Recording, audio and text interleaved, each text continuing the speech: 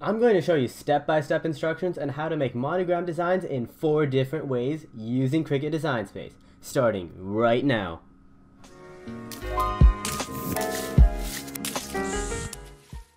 Hello and welcome back to the Goneedle channel. Today I'm going to be showing you how to create multiple different designs of a monogram. Let's get started. So to start, I'll show you how to make this design first. Now this design in a monogram, it usually goes first initial of your first name, and then first initial of your last name, and then the first initial of your middle name. So for me that would be BMA. So to do this, what you want to do is first of all type in your text as the initials or monogram letters that you'd like. For me, BMA. Now the font I'm using is called Free Monogram Beta. Now you can download this font from dafont.com. If you go right here, dafont.com is a website where you can find multiple free fonts to use for your projects in Cricut Design Space. Now we're going to use a few different fonts from dafont.com for today's project. So to do that, I'll go ahead and search monogram to show you the different fonts that we will be using. As you can see, there are multiple different monogram fonts here. The ones we are specifically going to use are Monograms by Woodcutter, right here, as well as Free Monogram by Kelvin Ma, and then Round Monogram by freevgdesigns.com. So in order to download these fonts, it's a really simple task. All you have to do is click download on the font that you would like to use, and it'll pop up right here as a zip file. Once you do that, all you have to do is click save, and it'll save into your downloads file. And once you do that, you want to open it up, show it in folder, and here you'll see it. All you have to do is right click and click extract all, and go ahead and extract it. Once you extract, it'll come up as a unzipped file. Simply open that file and find the true type font file or open type font file, whichever one is listed. Go ahead and simply click on that file, right click again, and click install. Now I already have this installed in my device, but once you do click install, it'll simply prompt you to install the font. Once you do that, you're going to want to open up Cricut Design Space, and it'll show up in your fonts area. However, if you already had Cricut open, you're going to want to restart Cricut so that it registers that the font is in your device. Once you do this, you can simply go up to the Fonts tab, search for monogram or whatever you like, and you should find your font. Now, to make this font to look exactly like our monogram, we want to ungroup the letters first by going to the top and click ungroup. They have each letter separately. Now, the way I like to do it is set it so that the middle letter is about ½ an inch bigger than these two side letters. So I will adjust the height of these letters. I'll keep the B to, the B to 1.5, the A also to 1.5. I cannot touch 1.5, perfect, and the M to 2, perfect. Now once you do that, all you have to do is align the letters roughly where you want them to be, and select the entire image, go to the top where it says align, and then center them vertically. This will align them so that they're exactly aligned against each other, and then you can align them to distribute horizontally. Now as you can see, it'll show up just like this, and you can adjust this however you'd like. First of all, I'll make this a little bit bigger so it's easier to see. I want to move these letters closer to the B, so you can use your arrow keys on your keyboard to adjust it how you like. Want something like that. There, that looks perfect for me. Once you do this, all you have to do is select the entire thing and group it back together. So that way it'll come like this.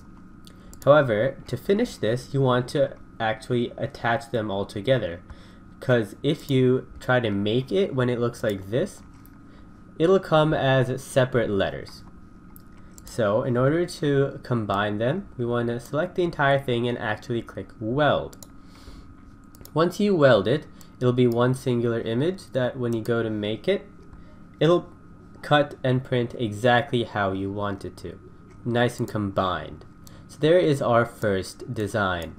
Now our next design we want to work on is, we just worked on this one, is this one, where it has BMA in a sort of circle.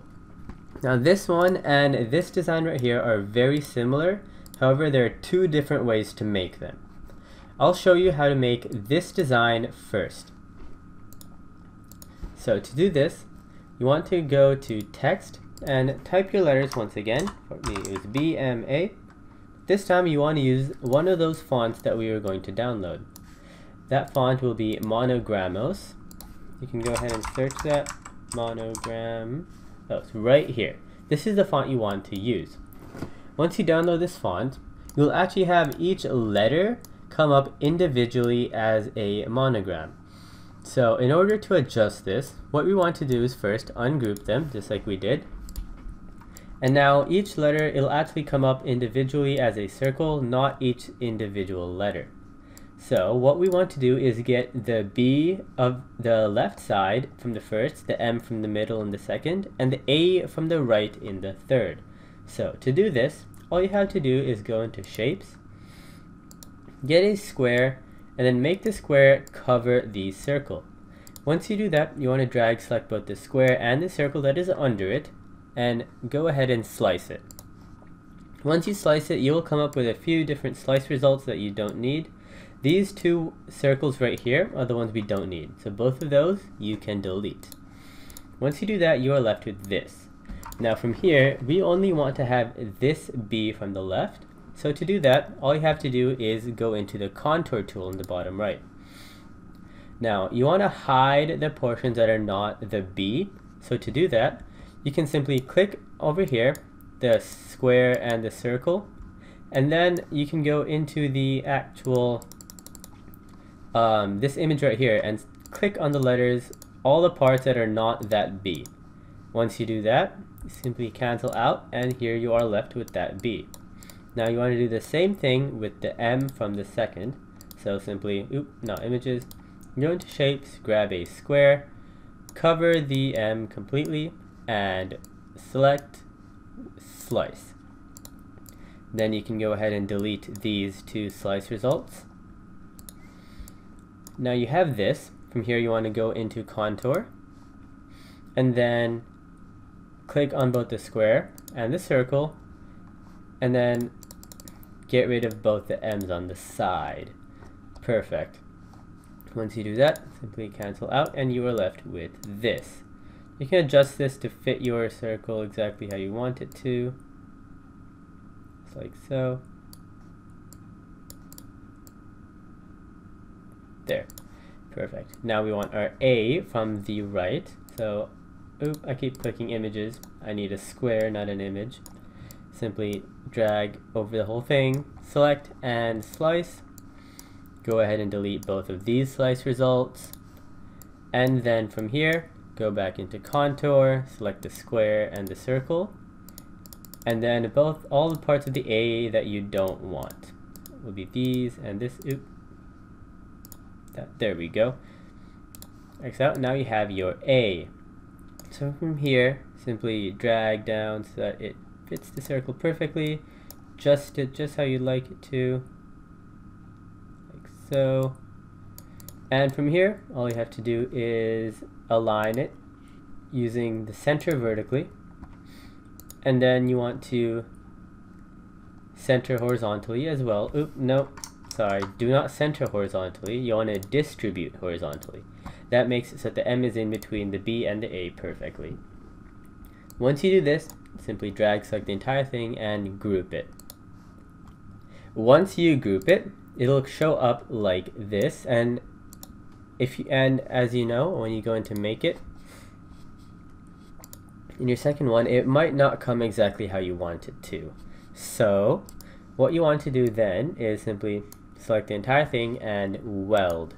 This will combine it so that it prints exactly how you see it. Now, if you want it to be the same color as what you did before, you can simply change the color to a black, perfect, or any other color you like. It's completely up to you. Now, the other way to make this is by using the font, but a different font, and this way is a little bit easier, but it still takes a little bit of time. So what we want to do is grab our letter B, and however we want to change our font, go to monogram. Now what we want to use is the, where is it? Here we go, the round monogram center from one of the fonts that we downloaded. So sorry, for the B we want to use the left side since the B is the first letter. So if you do that, as you can see, we have our B right over here. Now this isn't exactly like that B, however it is simple and works perfectly fine. Now from here what you want to do is Control C or copy. You can copy the same thing here and then paste it 2 times. So you have the same size with all 3 letters. But now we want to click each individual letter and change the text that it comes with. Sorry, I accidentally deleted the letter. There we go. Change the letter that it comes with, make it an M, and then we want to change the font as well to the center one for the M, and for the last one change the letter to A, and of course change the text to the right. Once you have that, you have each letter with a different font, one with left, one with center, and one with the right. From here you want to drag select the entire thing and align them vertically, as well as distribute horizontally, not align horizontally. I made that mistake a little while ago. And here you go. Now from here you want to group it as well as weld it, so it'll print exactly, so it'll print and cut exactly how you see it. Now our final design, if you saw it, was the baseball monogram, like this. Oop. I don't know why it's not showing up. There we go. So BMA. Now this part right here, we use a different website actually to make it. So to do that, go into Google Chrome and you go to this website right here, monogrammedframescom. Now this is an extremely simple website to use. All you have to do is simply type the letters that you want, BMA, and it will automatically make the design for you. Now there are multiple different fonts you can use. The one I showed you was this baseball one right here. As you can see, it made the font exactly how you want it to. You can also make it a 2-letter font, a 3-letter font. You can do singular letter fonts or flat straight fonts. You can change it to however you would like. Now for purposes, I'll use the one that I showed you, which is the baseball font. All you have to do is click download your files. Simply accept your terms and you can save it either as an SVG, PNG, DXF, or all. So for Cricut Design Space, we are going to want to use a SVG file. Once you do that, simply save the font, or save the image, how you'd like, baseball monogram, and save it. Once you do that, you want to go back into Cricut Design Space and go into Upload. From there, you want to upload the image that you just saved as an SVG, which is right here, the baseball monogram. Now from there, you want to simply open it, so it'll show up, and save. Once you save, all you have to do is simply click on the image and insert the image. As you can see, it shows up right here, exactly how we want it to. I'll go ahead and hide the other one, and this is already grouped together.